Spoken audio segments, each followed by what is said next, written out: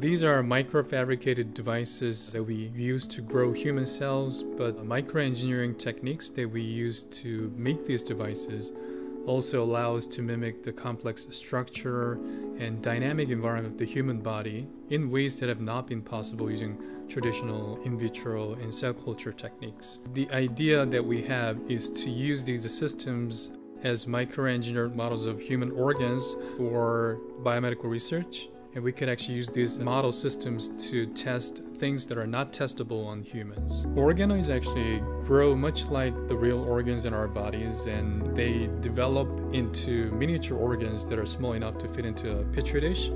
And unlike organ on a chip, which are heavily engineered man-made systems, organoids allow us to mimic the complexity of the human body in a more natural way. So organoids represent a more realistic model, but they have problems because they develop in a highly variable fashion, and it's not very easy to control their environment. So we think that organ-on-a-chip technology is a promising solution to many of these problems.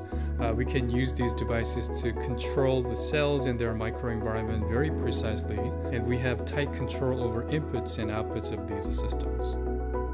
3, 2, 1, 0. So for example, we recently launched some of our organ-on-a-chip devices to the International Space Station in a self-contained cube lab to study how and why astronauts become more prone to infection during spaceflight.